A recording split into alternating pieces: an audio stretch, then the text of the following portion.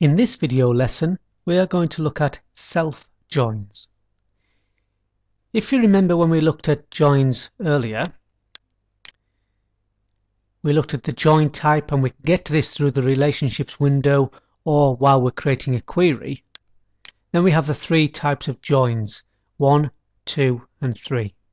And we said that the join for option 1 was called an inner join.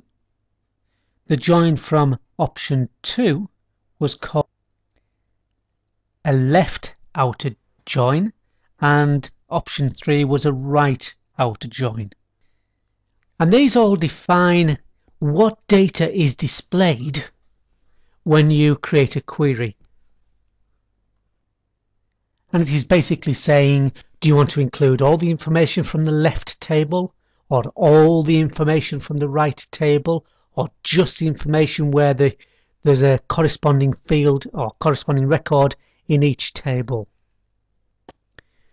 But the type of join I want to look at next is called a self-join, and this only works on one table and it operates in a different way.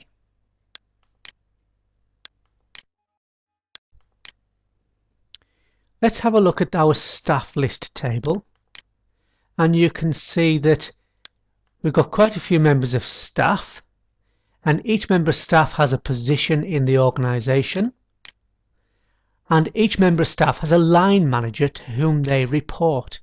So for example, Peter Nider reports to staff number 101. We have to go and have a look at that employee number to see who that is, and that's fairly straightforward. There's 101. So Peter Nider reports to Richard Cheshunt. Richard Cheshunt is the department manager, and he reports to whoever 536 is. There we are, 536, Singh Vikram, who is the director of the organisation.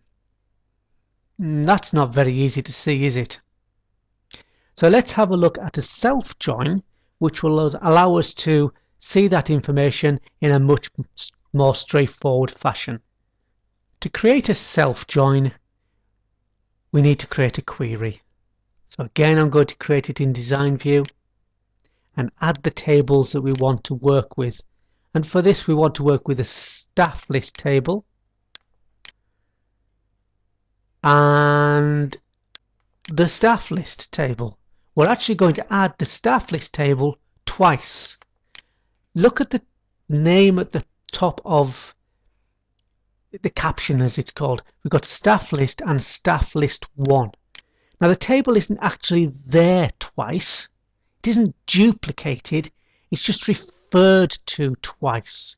It's just to help us to create this query. But having a table called staff list and staff list 1 is not really very useful. So what we're going to do is we're going to rename this one to something else. We're going to rename it managers. It'll have the same data in it, and we won't have created a new table. It's just the way that we are referring to it. Now remember that every single object and most parts of objects in a database has got properties associated with it. And to find the properties associated with the staff list 1 table, we use the properties box.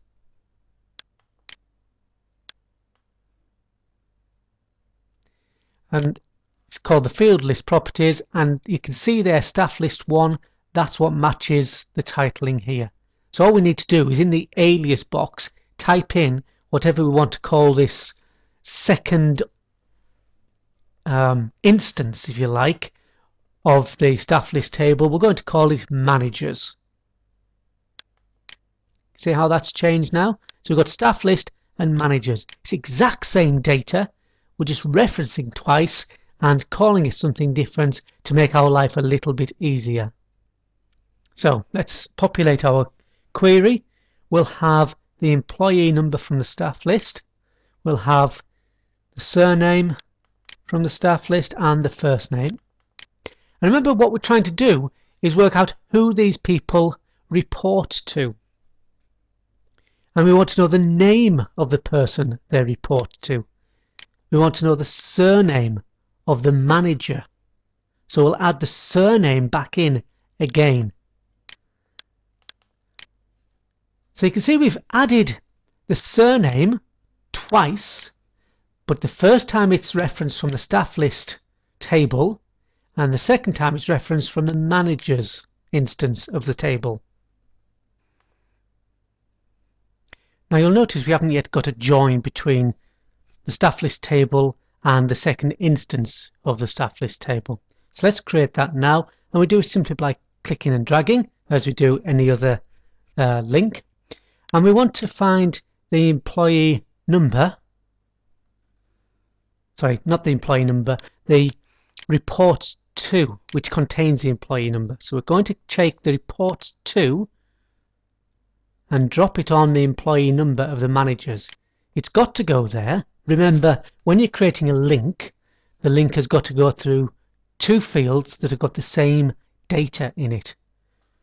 So what this is going to do is look at the staff member, look at who they report to, which in the table is a number. This join is going to force us to look that number up in the second instance. So it's linking that number. Let's have a look and see what's happened. We'll switch to Datasheet view. And there we have Peter Nider, and his manager is Cheshunt. Brian Valdron, his manager is Myers.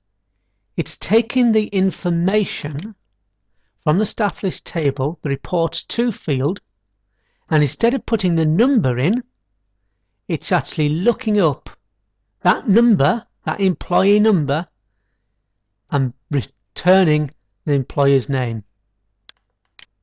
Let's have a look at that again, because you'll notice this field title is not very conducive, so we can change that. And we do that using properties again. So we'll look at the properties box. I've got surname selected there.